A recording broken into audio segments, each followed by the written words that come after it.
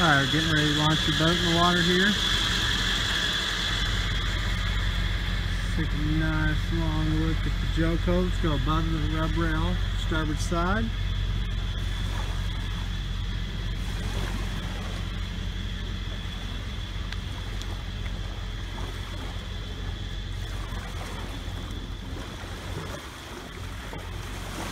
Go below the rub rail, starboard side.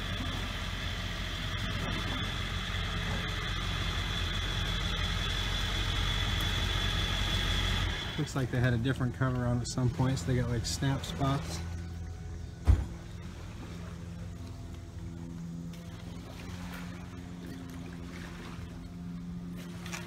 Let's go to the hole, starboard side. There was a little scratch there, but it's very, very light.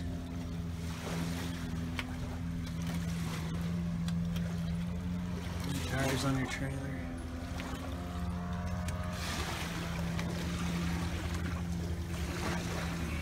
Looks good. Let's go aft.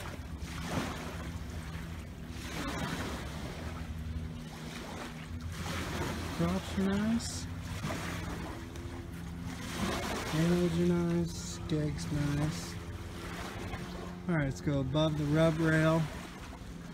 Port side, you got a little bit of a stretch crack right here.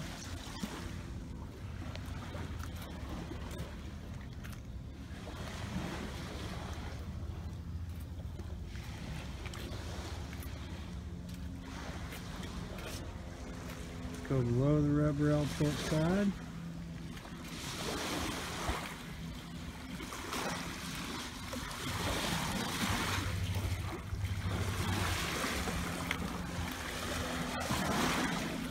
Let's go down to the hole. Port side looks nice.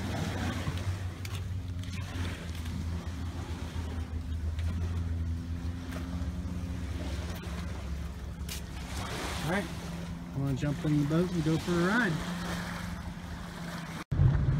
Alright, let's check out the bow. Got our grab rail all the way across. We got our anchor locker. Storage underneath the seats. So now let's take a nice slow look. Starboard side. It came with half the bow filler cushions. The stretcher legs all up here.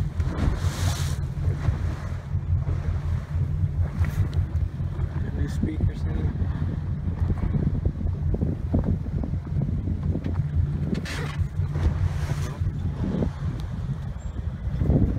So there's your bow.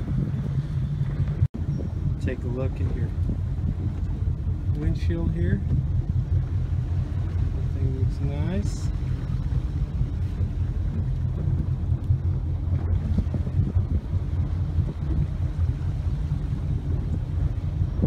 Shuts nice.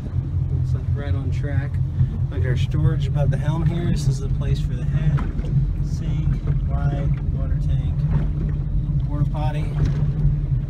Over here we got a table and pool, just more storage, access panel, so there's that. Right here we got a new stereo, CD player, place to plug your phone in. For the 21st of August, we are slashing. Can't turn the actual music on because it'll flag me on my video. Here's a release, that's how you shut her off. Take the face off, got a little cooler right here.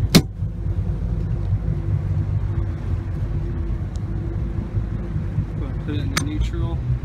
Let's do the inside. Port side. There's your chair. You got storage behind it.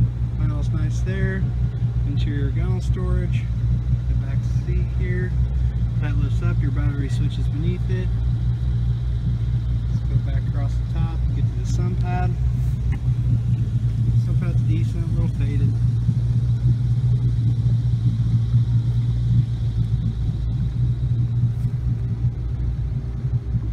Side, got a little bit of a nick right there. Captain's chair, it's in nice shape. So dropping down to the floor, we got ski storage down here.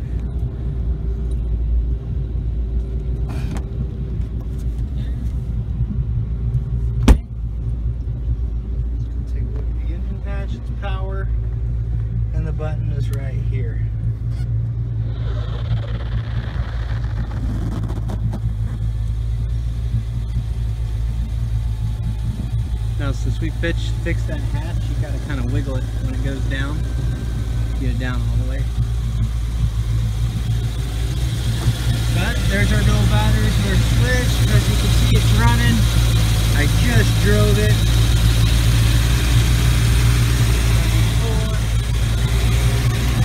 Big storage tub over here. As you can see, there's no rust or anything. 100% freshwater tub. Alright, first thing you do before you put the boat in the water is put the plug in. Then you come back here, turn your battery switch to all. Okay? Why do you do that? The alternator is going to charge all the batteries. Why do we switch it? When we're done for the day, we shut it off. If we're going to go out, listen to the radio, switch it to 1 or 2. From there, 3 things, so it won't start. Click, click, click's a dead battery. If you turn the key over, nothing happens whatsoever, it's in gear. If you turn the key over, it's just turn and turn and turn and won't fire, or maybe out of gas. Or the kill switch is most likely off. So otherwise,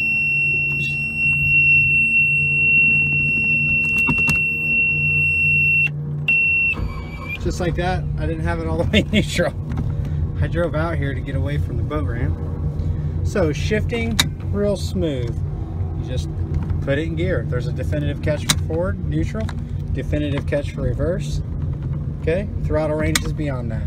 If you need to choke it or prime it, you push in the button like so, and it releases. You push it forward. Tilt and trim's right here. Tilt and trim gauge does work. Let's go on and get out here. Over here, we got our power engine hatch. Right there. Right here, we got our blower. All these systems work. Build, horn, navigation light, driving at night. That's red and green built in. In the middle's off. Stop at night, white light. Plugs into the back. It's in the boat over here. Docking lights up front. Trim tabs right here. Depth finder's not coming on. Trim gauge, pressure, temp, volt. We are about out of gas, but I'm just trying to run this real quick. Speedo and tack. So let's go ahead and get into it. So the Bravo 3 keeps the boat running relatively flat. Sits it right on plane nicely.